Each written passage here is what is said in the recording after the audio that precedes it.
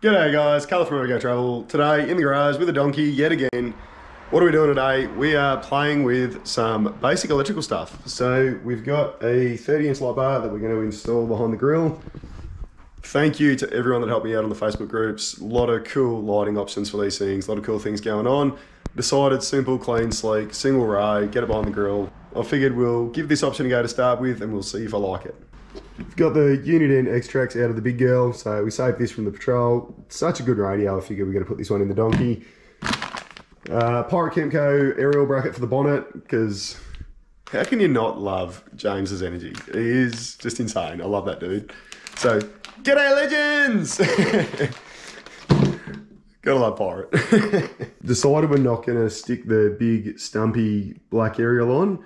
Ended up buying this tiny little RFI whip. Just want to go with the clean, sleek, simple line, so tiny little aerial shouldn't be that noticeable. And in all honesty, I actually don't use my UHF that much, only when I'm travelling in convoy with mates, so this will be more than adequate for what I need. Pirate Kemco bracket, it literally just goes on there. Just be careful when you unbolt your bonnet. You see that's sort of the way it's going to sit. Just a simple, sleek design. We'll get that bolted up. 13mm bolts on the bonnet. Just make sure you hold the bonnet when you undo it, just so it doesn't slip down and hit the glass. You see, just tiny little bracket. Sits pretty stealthy. It sits nice and flush, nice and flat too. So if you want a big stumpy fiberglass aerial, you can definitely do that. Simple, sleek, tiny little aerial. I actually did see there's like a cool little stumpy aerial that you can get. I think it's like an American mob that make them. I think it's called like a stealth antenna or something like that. I think I might actually see if I can get one of them. So yeah, when you look from inside the car, just, yeah, not too big, not too obtrusive. So I think I like that.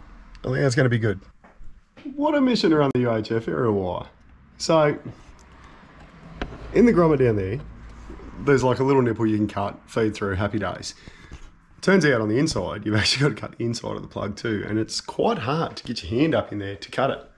But we worked it out, we got it done. Clearly I'd forgotten that since demos. All I've done on the inside, just fed a bit of wire through from the driver's side to the passenger side, right at the front of the firewall there. Just going to tape the power wires through because I'm going to keep the base of the unit in the passenger side. Probably might just put it in behind the carpet here somewhere. Easy as that. So all the panel with your light controls, it just clips forward. It is a bit tight the first time you pull it off. Then we've got our little fuse box in the back here. That's right, I need a micro circuit. Okay, so we've just literally put the adder fuse, adder circuit into this 36 position, which is the rear parking aid. Accessory power comes on, accessory power off. Happy days, 2 ways, always going off. Easy done. Then earth, literally earth down there. I managed to find some dead space in behind the carpet. If I get the unit down there, it would probably sit a bit better, but for now, that's okay. So it just sits there, which means the cord will stay out of the way. I think I'm just going to mount the handpiece mount somewhere there. One of my followers, I can't remember who you are, I'm sorry, put me onto this 3M Scotch. It's like a heavy duty sort of Velcro, like locking tape. So it is the best tape because you sort of get a bit of flex in it. I also think it sticks like shit to a blanket. That'll just hang down there out of the way. Glove box doesn't affect it. Base just tucked away behind the carpet there. Simple, out of the way. You can see as a passenger, if you like to sit with your legs wide, it's not intrusive at all. Easy enough to get, cord stays out of the way. Really, it's just a simple, clean way to do it. Of course, there's a heap of different brackets available. Pirate Kemco actually makes some cool brackets that hides the base behind the glove box, and handpiece over here. But me personally, I don't want to be getting a leg with the cord every time I drive. I'd rather it be on the passenger side where it doesn't affect me. And look, in all honesty, as a passenger, it won't affect the passenger, but if it did, they can put up with it. Literally just reach forward, grab it. Plenty of length on the cord to be able to talk. See if it works. Can I get a radio check, please?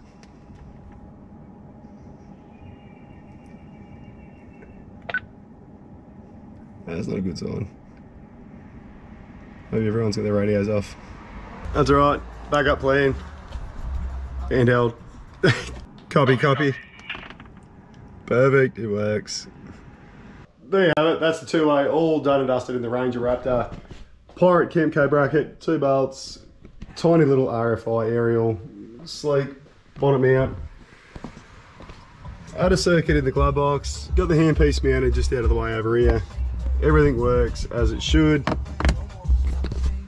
Like I say, anyone can install a two-way. There is literally nothing to it. Everything nowadays just basically plugs and plays. There's not a lot to it at all. All right, let's start tearing the front of this thing apart and have a look at how this light bar is going to fit. So the main reason I went with this Lightforce light bar is everyone that gave me feedback on the Facebook groups, this light bar pretty much is the perfect length to fit in. There's a couple of holes back here. Best thing is roof switches, so 5 and 6 are actually triggered by high beam. I believe these 2 wires on the front here are the wires for 5 or 6. It took me forever to work out how to get the grill out of this thing. So you could definitely feel it had a couple more bolts in it. Turns out this little bottom piece is like a fascia piece. Clips in, pull that forward. Just be careful not to damage it because it is easy to damage it. And then you'll find there's another 3 bolts in the bottom of the grill. So easy enough once you work out how to do it. All right, 2 bolts in the top of the grill.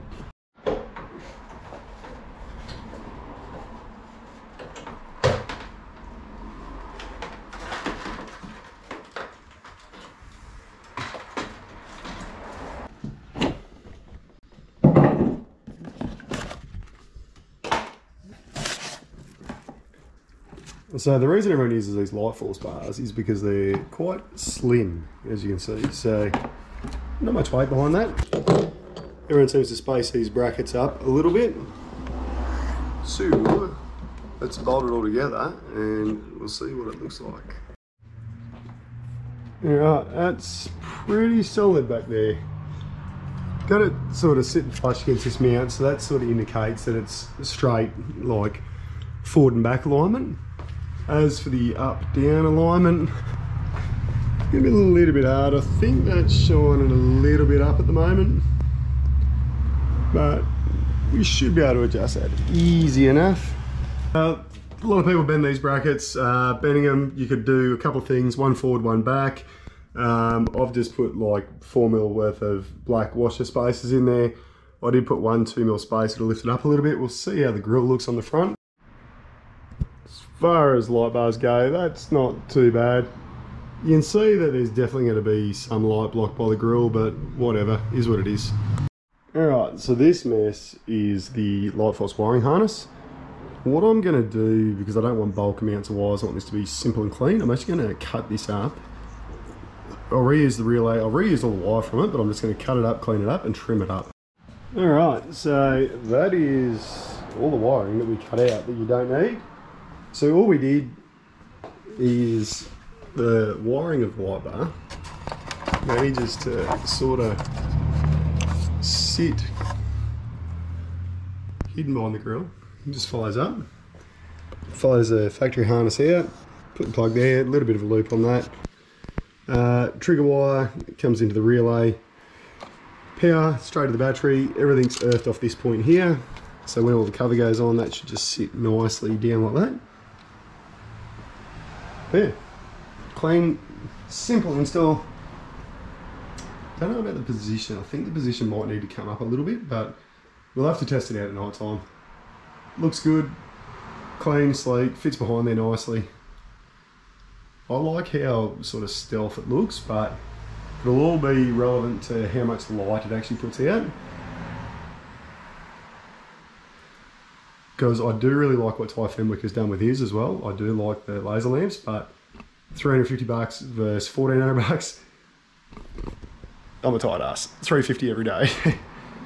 Don't know, maybe we'll change this, maybe we won't. We'll see how it goes, see what it performs like. But we'll have a look in the dark and we'll see how she goes.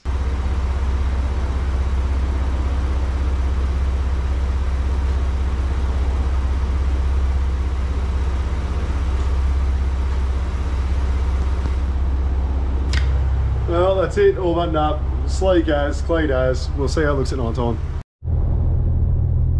Well, definitely had something. Light's always hard to see on camera, but I do like the roof lights, that's kind of cool.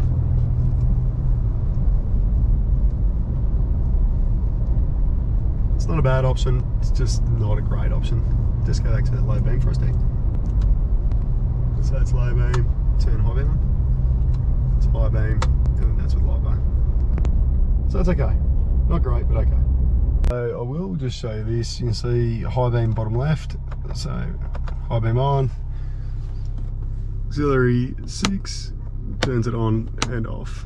So in the daytime, fair bit of difference. As always, I'd love to hear your thoughts and opinions. Anything, comment it below. If you like what you see, feel free to subscribe. And until next time, go travel.